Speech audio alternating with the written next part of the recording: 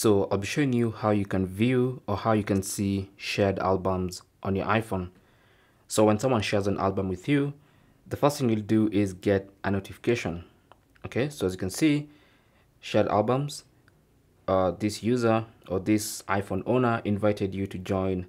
The name of the folder is Trip to Nyahururu. And also you should see a notification badge on the Photos app.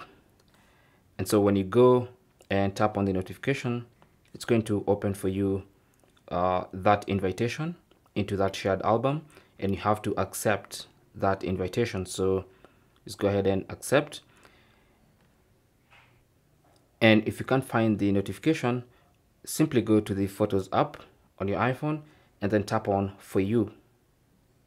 And then you should see the invitation into that shared album. So you have to accept by tapping on accept, and then now you can actually get into the album and see your photos. So here's the shared album. Let's just wait for it to populate. There you go. So it's going to be in the For You section.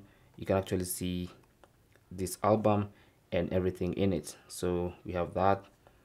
We have a couple of photos. Let's just wait for them to load up. Might take a while because they're from iCloud.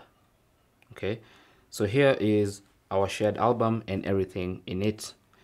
So in future, when you want to see a shared album, simply go to the Photos app and then go to the For You section, and you can actually see your shared album here.